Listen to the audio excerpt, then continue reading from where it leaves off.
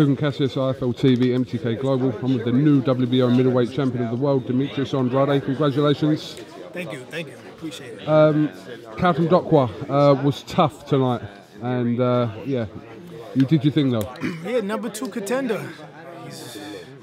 He was there for a reason, clearly, you know, and he put up a hell of a fight. His will was tremendous. He came to win.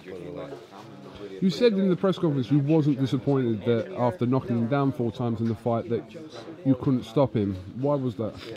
It wasn't that, you know, I couldn't stop him. I was dealing with an injury, so I didn't want to, you know, go in there and try to stop a guy not knowing what I'm capable of doing with my left shoulder. So, you know, we just played it smart, man, and it's about, you know, hitting and not getting hit.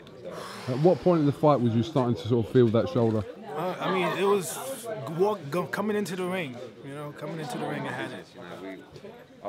Eddie Hearn talking about all these potential fights coming up for you, but if you could have the pick of all these middleweights they're talking about, who do you pick? You know, I mean, eventually I want to fight the best. We're going to see who's in line, who can we get in the ring next, and that's how we're going to play it. I'm going to do what everybody else does. Talk to my promoter. He talks to everyone, actually, the promoter. So, but Canelo, eventually it will happen, says Eddie Hearn. So. Yeah, I mean, come on now. Shit. I'm a champion. I'm back where I need to be. And my resume speaks for itself 3 times now. So, you know, who don't want to see that? But you'll be out in New York next week to obviously... Oh, yeah, definitely. I'm going to be there to support boxing, of course, support my friend Danny Jacobs, and the best man win, and God bless both of them.